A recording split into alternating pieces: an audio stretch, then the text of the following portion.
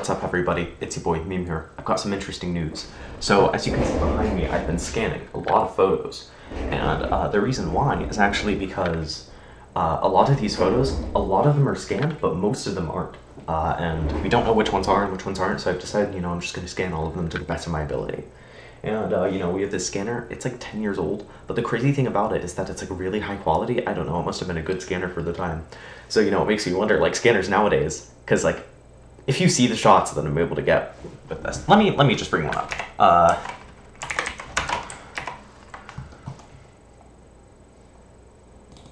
One sec. Let me pause it so I can bring this up. All right, here we go. So this is an example. So this is a scan I did of a magnet that we have because I think it looks cool. And as you can see, you just zoom in, and then it keeps going, and then it never stops zooming in, and then eventually you hit these pixels. But this image is like absurdly high detail, and this is with like a magnet that's maybe this big. And so for an even bigger image, it's way more obvious, but it's crazy how high quality this stuff is. So, I'm just saying with something like this, I don't know, new scanners supposed to be microscopes. Yeah, anyways, so I've been scanning all these photos, right?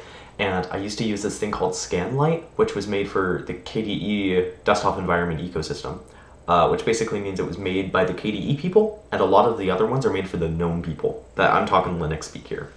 So, I was using Scanlight because I'm more comfortable with the KDE style sheet, style guide, just the way things look when they're made by KDE. But I realized when I scan everything with 48-bit color depth, the scanner crushes it down to 16-bit color depth. And that just is because 48-bit color depth is like absurd and it's way too many colors. It's like infinite colors, right? So it crushes it down to 16, which is way too many. I don't think monitors even display 16-bit, but it's way less, right? However, it does mean increased shadows and increased contrast. So that was the case, right? But the irritating thing about Scanlight is it doesn't support 16-bit PNG images. And I'm pretty sure PNG doesn't even support 16-bit. So here I was, getting the scan that was crushing down from 48 bits of color to 16 bits of color, and then from 16 bits of color to 8 bits of color, right? Which is horrible. It's so bad. It's just the worst thing in the world, right? And it doesn't look bad, but everything just looks really dark. And so I realized I need to save this TIFF, which isn't that much larger. And it's not as if these are going to be portable files, they're going to be large files, but they're not going to be massive. Not as massive as people think TIFF files are. So I'm going to save this as TIFF with native 16-bit color depth, and then, and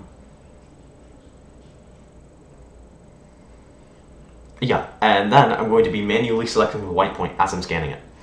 Which means instead of a lot of stuff looking darker, which is kind of inherent in 48-bit color depth, I'm going to be increasing the brightness, and then it'll look as if you're, viewing it from your eye, because with 48-bit color depth, I don't know what it's doing. I think it's getting some ultraviolet rays or something, some X-rays, I don't know, because it looks much darker. But with my manual white point balancing, it's going to look lighter and it's going to look better, despite maybe having a tiny bit worse color depth. But that's the plan. All right, see ya, dude.